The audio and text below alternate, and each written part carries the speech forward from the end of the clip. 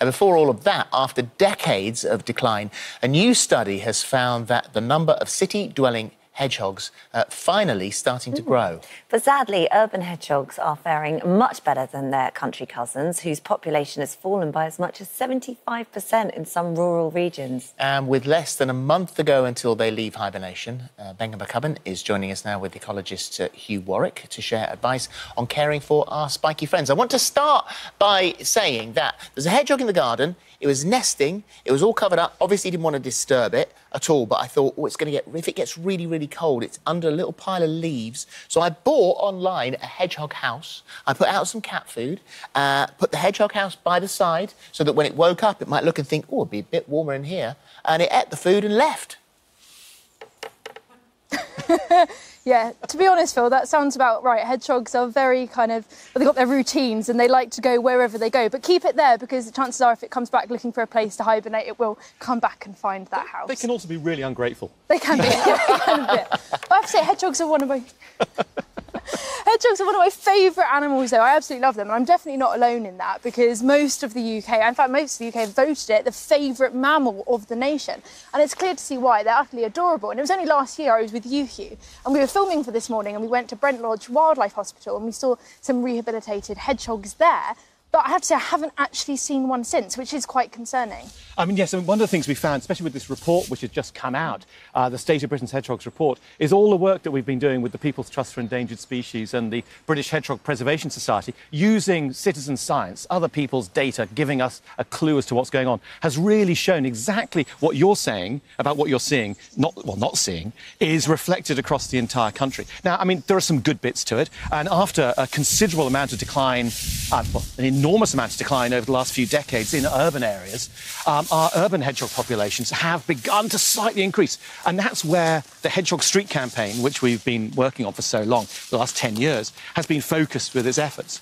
But yes, as you mentioned, in our countryside, the hedgehog populations have been suffering some really, really disturbing declines. And we really need to begin to look at ways we can address that. Exactly, because whilst the populations in some urban areas are stable and slightly increasing, there's still a lot of work to be done because that is off the back of such a dramatic decline itself. Oh, completely. And the great thing is, in suburbia, we've got gardens, if we're lucky enough to have a garden, where we can do things to help hedgehogs. We can actually make our garden hedgehog-friendly. We can deal with the biggest sequence of problems. And the most important bit is you make your garden hedgehog-friendly. If they can't get in, it's going to be useless. So, absolute top tip.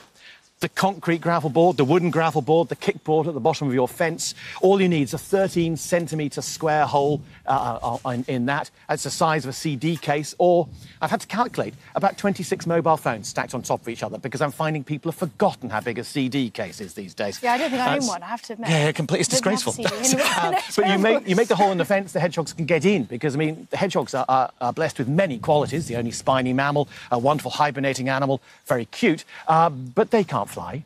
And I know that the RSPB would love to think that hedgehogs were one of their birds, but they're not. So hedgehogs are an amazing creature. We need to help them. So we can do that by making the hole in the base of the fence 13 centimetres square. And that is the essence of the Hedgehog Street campaign. Make your garden hedgehog-friendly and then make the hole so the hedgehogs can get in. It's a really important thing to do because they've got to move around to find mates, to find resources, and that habitat fragmentation, putting fences in the way, really does, aid that decline. So we need to make our gardens more wildlife-friendly. And one way we can do that, of course, and you're going to like this, Hugh, is we've got to keep our gardens wild, keep a patch. And I happen to have a pile of logs here, and a lot of hedgehogs at the moment will be hibernating in areas like this, but we can't underestimate the value of those wild spaces, can we, in gardens? Absolutely, and one of the things I get really agitated about is the cult of tidiness. And this idea that we need to make our gardens some sort of monotonous and boring and bland space, basically another room for our house. But actually what we need is to learn to share. I mean, we tell our kids to do that all the time. We need to learn to share. These gardens are an amazing boon for us if we get the opportunity to get out into them. Think back to lockdown. Those of us lucky enough to do it, what was our salvation? It was being outside, having that little breath of air. Share that with a bit of nature, you will feel better. And you get rid of the culty tidiness, make a pile of wood like this.